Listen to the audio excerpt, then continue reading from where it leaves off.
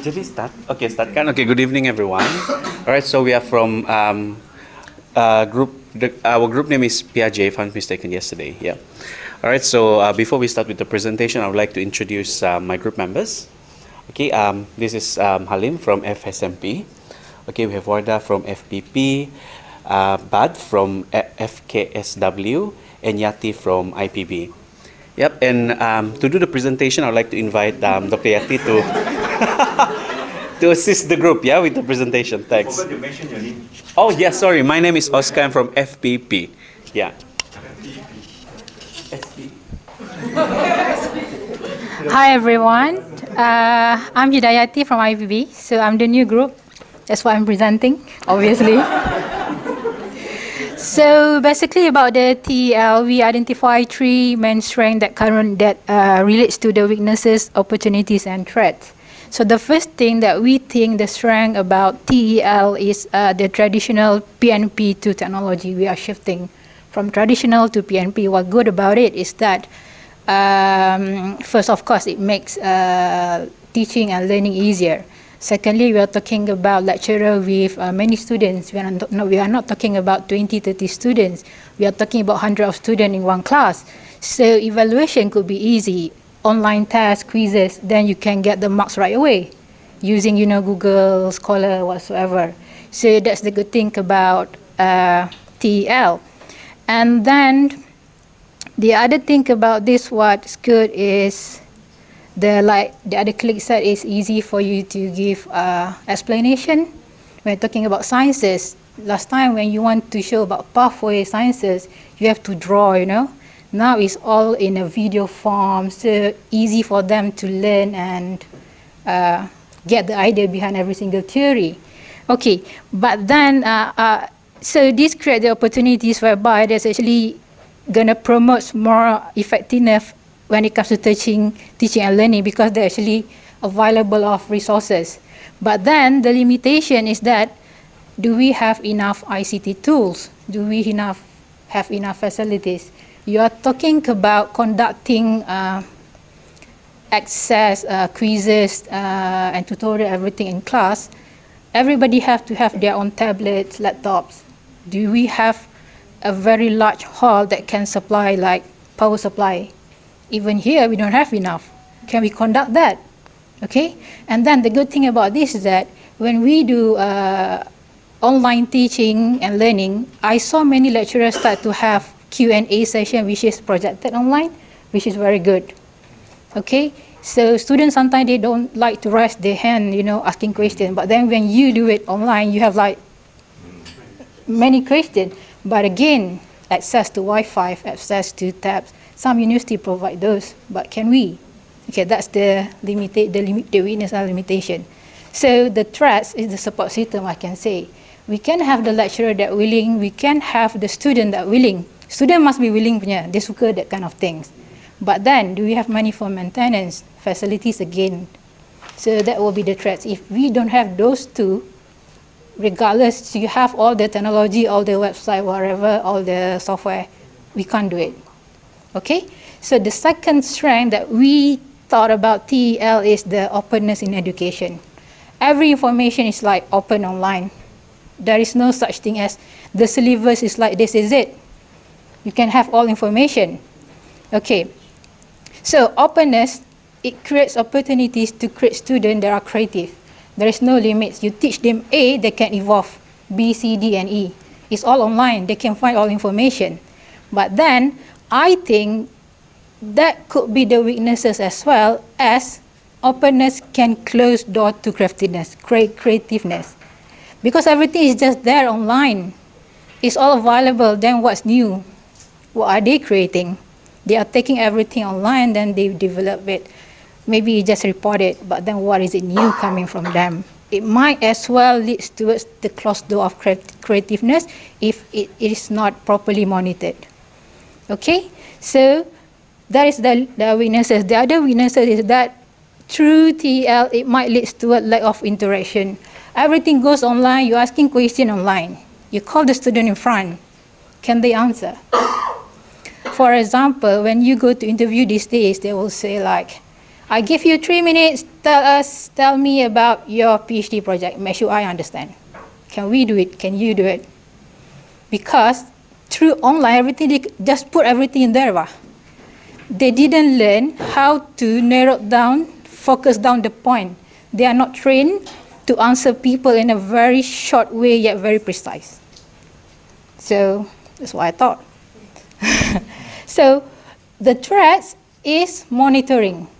Okay, we are talking about open access information, right? When we give our student assignment title A, they give us more information, which is not in the syllabus, but the information is correct. So how do we assess? If everything is correct, will all of them score full marks? What's the limit? Same goes to the exam question. We go question level 5, level 6 synthesis. We can't stop the idea. There is beyond syllabus when it's actually the right things directly answer the question. It just is not covering the syllabus because we promote open idea. So how do we do the marking? So if we really apply that, we have to revise our curriculum, that kind of things. It's kind of like, yes, are we ready? Okay, so that's gonna be the threats monitoring. Us as a lecturer to monitor what's the limit and what's not. And if they go online, everything, all information, is it the right thing? Is it already dah tersasar? Monitoring, challenge on us lah, I think, as a lecturer. We have to be the guidance. Are we ready? They know everything these days. Okay, so the third strength is the generation gap.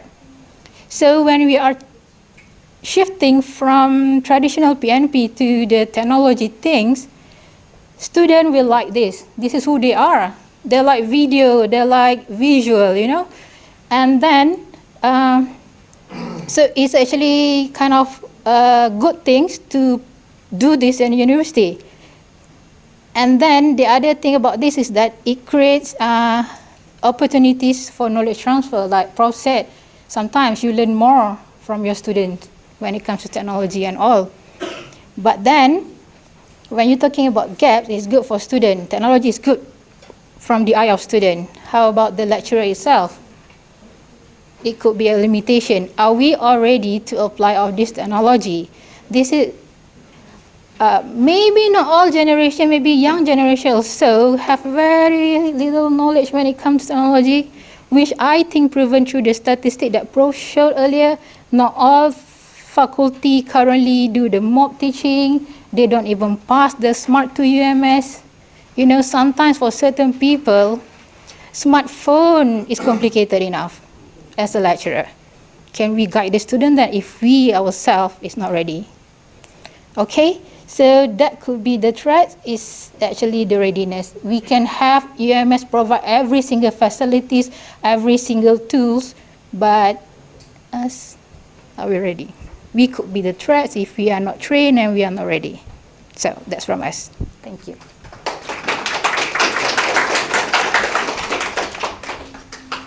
Someone mentioned the highlight of what she's saying. She said a lot. Okay. Adalah kalau kita kan, sorry I speak in BM okay, masalahnya kalau kita tak tengok dari perspektif student tu sendiri. Kadang-kadang student tu kan bukannya dia orang ada contohlah dia orang ada iPhone, ada Android kan, sometimes some of the application meant to be for Android. So and then for the lecturer yang guna Apples, there will be application for the Apples. And then why not us as a university provide them a booth or counter that having this type of accessibility. And then sometimes student ni pun kadang-kadang walaupun ada gadget, tapi gadget dia orang tu bila kita tengok sedih. Pecah sini, pecah sana. Adakah dia orang ni ready for this kind of matter? And then we should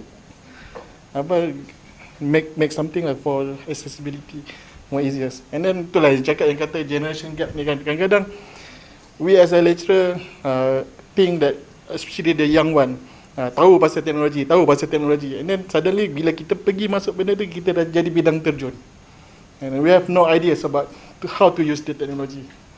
because we have lack of something what we manage, apa yang kita cakap tu, tak ada orang nak mengajar kita. We have become explorative. Kita explore ni, adakah benda itu betul, ada salah. That mean kadang-kadang they think that we expect to know everything, but which usually we don't know nothing. Basically like that lah. Yeah.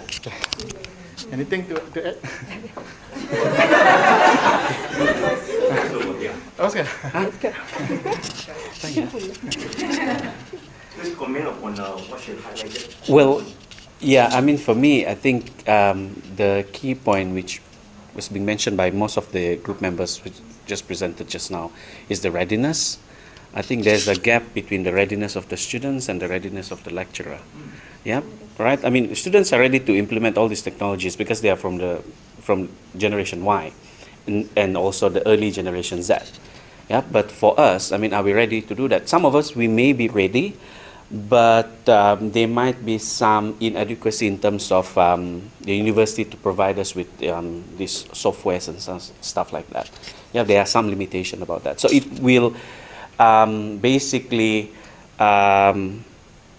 become I don't know how to say it, you know, like, I mean, it will become like factors that will basically influence our readiness as well. Yeah, and also with all the workloads by the lecturers and stuff like that. Sometimes, you know, we want to, let's say, I mean, I have a lecture at 2 o'clock, in the afternoon, but in the morning I have like meetings until like 12 or 1 o'clock, belum habis meeting, kan?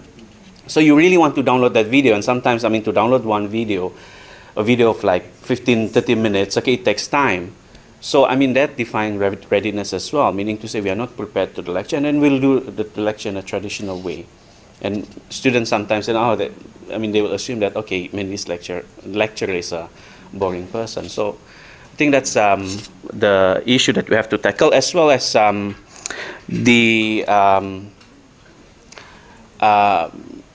mean, the tools itself, you know, like, I mean, when we have open access to everything, I mean, how we are going to filter, you know, what is right and what is wrong in our teaching later. Yep, I mean, especially when we download, I mean, this is from my own opinion lah. Yeah, you know, we download sources from, I mean, Western context where they use curse words, I mean, you know, stuff like that in the video. I mean, are we allowed to show this kind of stuff to our students, yeah, due to the culture constraints and stuff like that? So, yeah, maybe, yeah. Are we allowed? Yeah. Are we allowed? You know, like sometimes... Take something, a video from Harvard. Yeah. Like, I mean, for an example, I mean, you know, my professors overseas, they use the BS word, I mean, frequently, you know, in conversation. You know, that's a BS, this guy BS. I mean, BS, I mean, you know, you guys know, right? I mean, what is that? So, I mean, and then in some lecture content, Backstreet Boys pun boleh, apa-apa pun boleh lah. Tapi, you know, like for us, let's say we download this one very interesting lecture or a TED Talk. You know, TED Talk, I used to use TED Talk in my class. Yeah, but, I mean, some of the words are very... especially in the Malaysian context, for me, I don't care. Yeah, but I mean, some students, I mean, due to the culture constraint, let's put it that way, you know, it could be, you know, a limitation for us, you know, and then some students, if they feel offended, you know, they can, you know, like use that, okay, and then, you know, when they fill up the PK07, okay, that's when they will like shoot this lecturer, like, okay, he's not prepared, I mean, you know, the materials are actually not suitable to be, you know, like showing class and stuff like that. Yeah. Can anyone just respond to this? Should we be so sensitive to limit ourselves because of certain number of people who might be offended? Or should we re-educate our students? Kan?